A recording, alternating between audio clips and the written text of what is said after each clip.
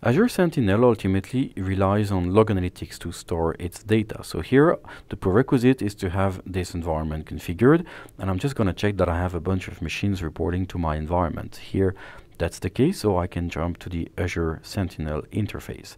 I'm having here my repository, so I can click on it, and here I can see the general usage of data in my environment. First thing first, you need to configure the data providers.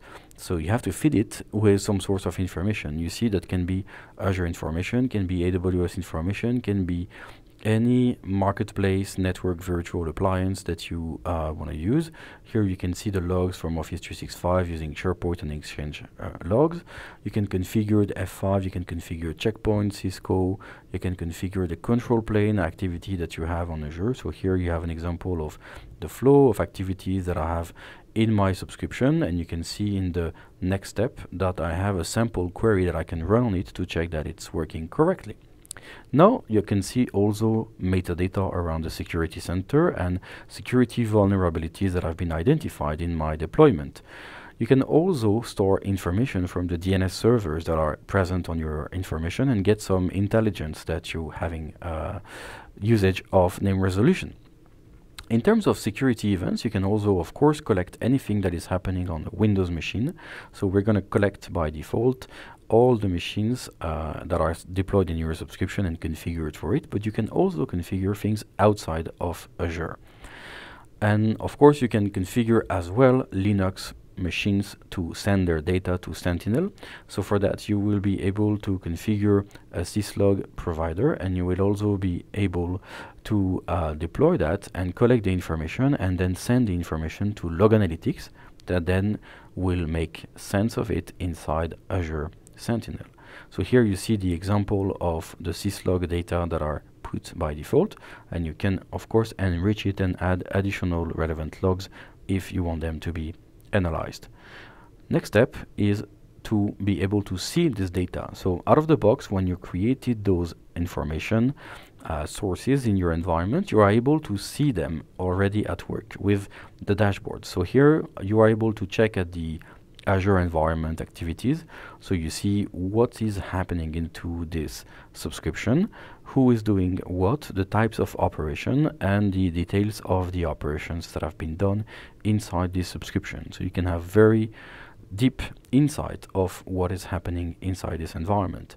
You can also go deeper and get some information around the utilization of the FortiGate. For instance, if you're having this solution deployed in your environment, well, you have all kind of metrics and security information that you can see directly out of the dashboard inside your Azure Sentinel environment.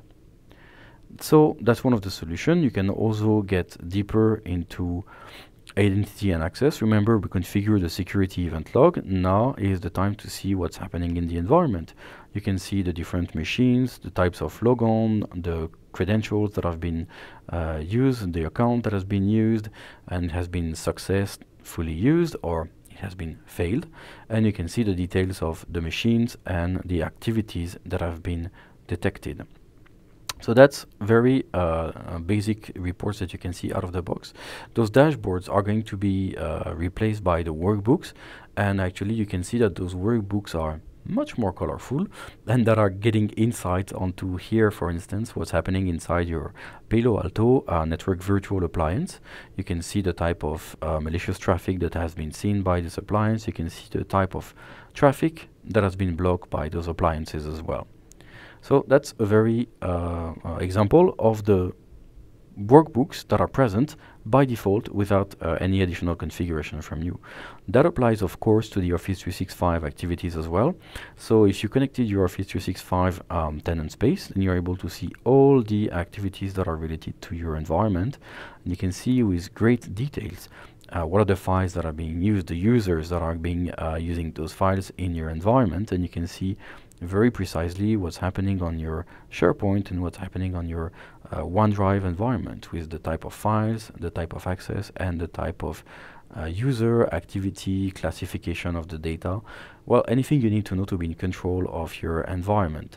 So that's pretty much what you have by default as a reporting solution. And you see that you have also here on the general dashboard the sense of the data source anomaly. So if you see a spike in data, well, that's where the machine learning are going to look very in detail of what's happening in the environment. You can also look at the raw logs, and here you have the KQL query that you can call to the rescue to get some insight on the data. So you can see, for instance, that I have a save query to look at the amount of data week over week and if there's any progress. So you can copy that from the query library, run it, and then you can choose the right format that you want for this dashboard and the nicest representation that you want, and then you can pin it to your Azure dashboard, for instance. That's it, how to get started with Sentinel.